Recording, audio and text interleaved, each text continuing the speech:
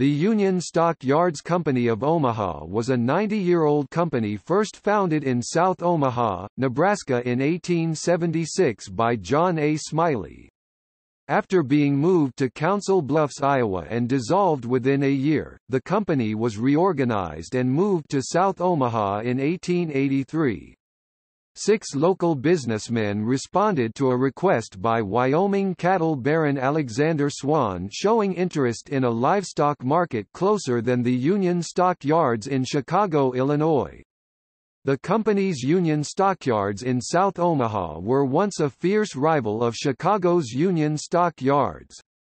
The Union Stock Yards Company of Omaha was bought out in 1973.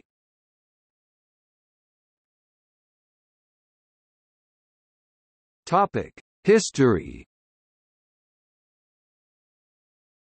6 local businessmen, including William A. Paxton, Herman Kuntz and John A. Creighton, formed the Union Stockyards on December 1, 1883 and purchased 2,000 acres (8.1 square kilometers) of land.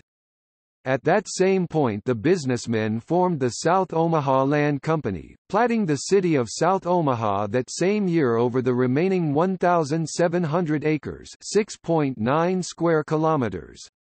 The city of Omaha annexed South Omaha in 1915. At that time related businesses in South Omaha included the Union Stockyards Bank of South Omaha, South Omaha Terminal Railway, the Union Elevator, the Union Trust Company, and the South Omaha Land Syndicate. In 1927 the Union Stock Yards Company of Omaha constructed the Livestock Exchange Building to house its operations. The meatpacking industry of South Omaha was closely reliant on the Union Stock Yards Company of Omaha, and South Omaha relied solely on both of those industries for its growth for more than 100 years. In 1957 it was estimated that combined the industries employed fully one-half of Omaha workers. After a downturn in the market and changes in the livestock industry, the Union Stock Yards Company of Omaha lost value through the 1960s. In 1973 the Union Stock Yards Company of Omaha was sold to the Canal Capital Corporation of New York.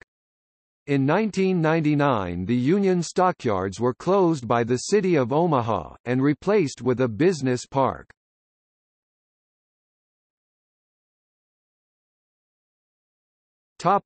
See also: History of Omaha, South Omaha.